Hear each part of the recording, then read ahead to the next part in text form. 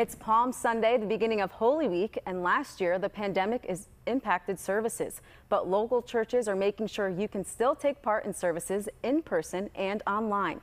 Let's bring in Chris Hoffman now with the details on how local churches are adjusting. Chris?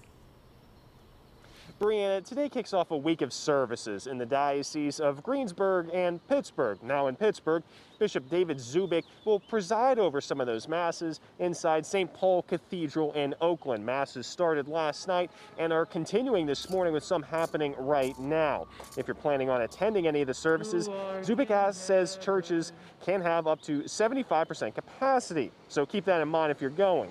Also, masks will be required and parishioners must stay 6 feet apart. But if you can't attend in person, don't worry. The services will be live streamed on the Dioceses website. This goes for all of this week's services except Holy Thursday, which will be closed to the public and only streamed online. And over in the Greensburg Diocese, services will be streamed live from Blessed Sacrament Cathedral. Today's service begins at 11, and if you don't feel safe attending in public or the church reaches capacity, you can watch it on the Diocese website, Facebook, and YouTube pages. And like Pittsburgh, masks and social distancing will be enforced.